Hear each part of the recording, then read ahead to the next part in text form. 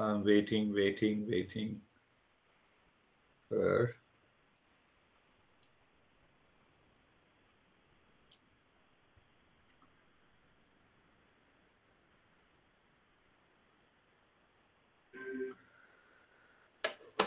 Meditation, if we say traditionally, and if we ask the question, is it for everybody? The answer is yes. Everybody means for every human being. Why? Are we not seeking permanent happiness and peace and love and truth and wisdom in our life? If every human being, if any human being does not want permanent happiness, then you say, okay, no problem, you leave meditation. So, do I need harmony in my life, peace in my life, happiness in my life? And I want a continuity of it. I want a creativity in my life based on the peace and happiness that is coming from inside. Then meditation is for everybody. So we should not bind this meditation in a tradition, in some cult, in some religion, because it has nothing to do with it. So now coming to the today's topic is I have been requesting and pleading that please go through the first two or three sessions that we have covered, and we are discussing about practice. What exactly is practice in meditation? So we covered, I think we covered four formulas. First, we said Abhyas Vairagya Bhyam Tannirodha. Keep smile on the face. We need not to think, be serious too much. Meditation is a joy. So, yes, young guy has come. So what is first? We have understood the regular practice with wisdom is the method. So there are two words used, the regular practice according to this great master and wisdom that leads to dispassion. In the second sutra, he explained what exactly is the practice. Practice means steadiness of the mind deep within. Steadiness of the mind deep within. How many times you forget, if you are a man, you forget that you are not? If you are a woman, you always remember, you never forget. Isn't it? Do we forget? No. So the mind is steady on the quality of being a human being. So same way, if the mind remains steady within, that is the first step. Then that kind of a steadiness of the mind comes in our life. That is the third sutra, perhaps that we covered last week. Regularity, continuity, commitment, and deep interest. The mind should be deeply interested. For what? Not for me, but for the wisdom, the knowledge. What is that knowledge? That if I do the practice, I will enter into permanent peace and happiness. Simple. Now, the fourth sutra under this category is known as Dispassion.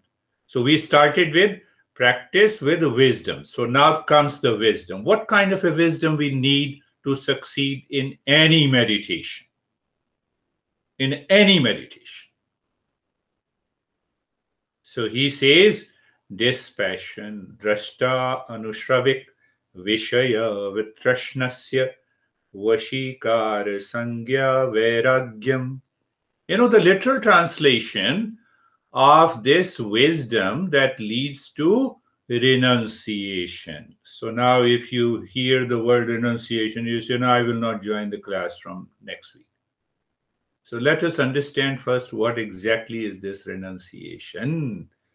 So that renunciation is pleasure. So if I literally translate this sutra, the dispassion is perfected when the seeker stops craving for the objects experienced by the mind or the impressions it is present in the mind.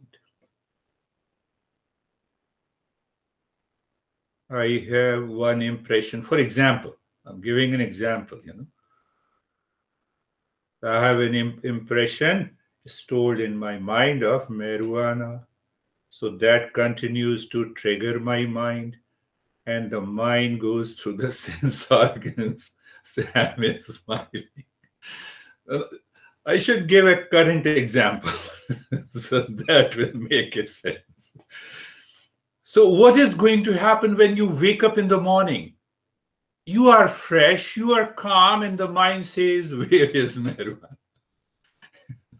So that is craving.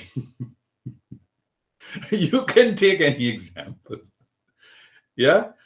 So now we should examine this formula clearly, my friend. Examine if any object contains pleasure. There is no pleasure that is present in any object. Marijuana, the same example, does not come to you and say to you, come on, have me.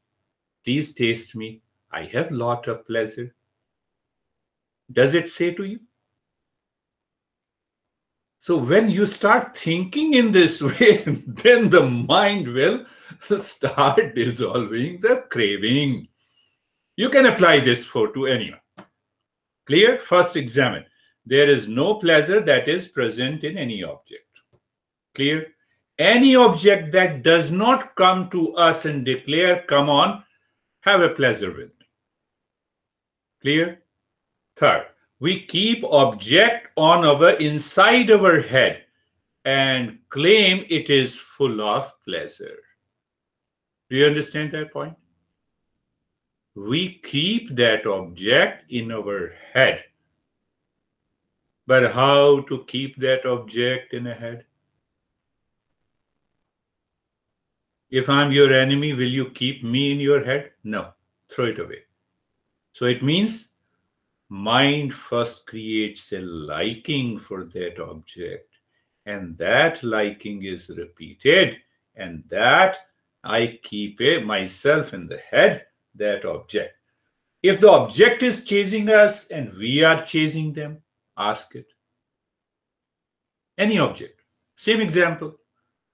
Marijuana or any kind of a pleasure. We hold on to an object and claim object is holding us. This is ignorance. This ignorance must go to help the mind to live in dispassion. So Lara, it has nothing to do with renunciation. Does not mean leave everything, suppress, control. Nothing to do with the control, suppression, repression, that we use in modern psychology. Clear? Now, I told you before also, the language of the Sanskrit has nothing to do with cult, dogma, belief, and religion. The Sanskrit language is for the self-discovery. Every word is used to convey the essence of